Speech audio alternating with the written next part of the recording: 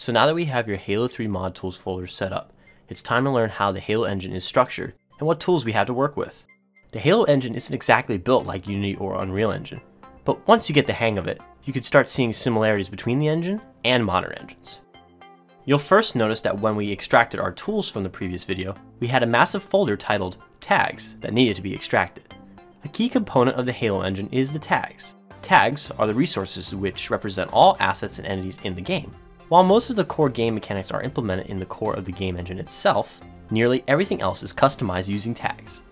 There are many different types of tags, each with their own predefined structures and data fields. The great thing about tags though is that they're reusable between maps. For example, if I alter the assault rifle weapon tag, that change will be reflected in all the maps that I compile afterward.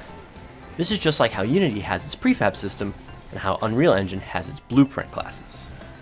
The tag path of your mods is very important. A tag path is like a URL for a tag. You can see here that my assault rifle mod for Halo 3 is stored in this directory. It is also good practice to have your own mod folder with your name or whatever the mod title is. This way in the future when we share our tags with other creators, it can be easily dragged and dropped into your own folders. But hang on, we have another folder that's very important besides the tags folder. When we extracted folders in the last video, there was another folder titled Data. Now the Halo engine does not support drag and drop formats that we're used to with other modern game engines. I can't simply drop an FBX model into the tags folder. This is where the data folder comes into play. Think of the data folder as the raw source assets for your mods. These are the assets which have not yet been converted into a tag format to be readable for the engine. Just like before with the tag folder, you need to follow the same tag path structure in your data folders. If I want to have my assault rifle mod in this directory, then I need to have the same directory in my data folder. Doing so allows Tool to compile the tags in the right directory. When the custom content tutorials come out in the future, I will be going more in depth with how models and texture data gets converted into tags. So now that we've learned what the data and tag folders represent, it's time to go over the tools provided to us with the Halo 3 editing kit. First, we have Guerilla.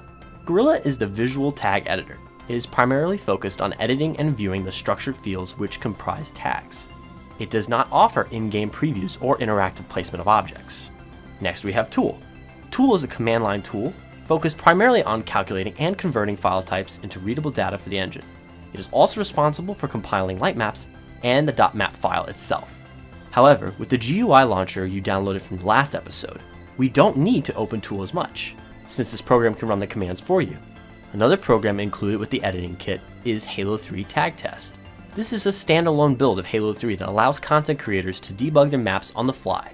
Rather than compiling the whole map file on the level, this build of the game can read the tag data directly from the tags folder and load it instantly.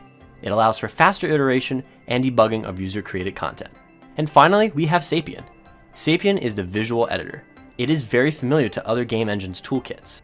It allows the user to open levels and edit how certain things are placed within a level, as well as scripting scenarios and visual debugging. Sapien shares some systems with Halo 3 itself, including its AI systems to support interactive AI scripting and debugging. You can also switch to player mode to interact with the simulation in real time. Congratulations! You now have the basic understanding of how the Halo engine works and what the tools provided are used for. Don't forget to subscribe to get notified when the next tutorial comes out.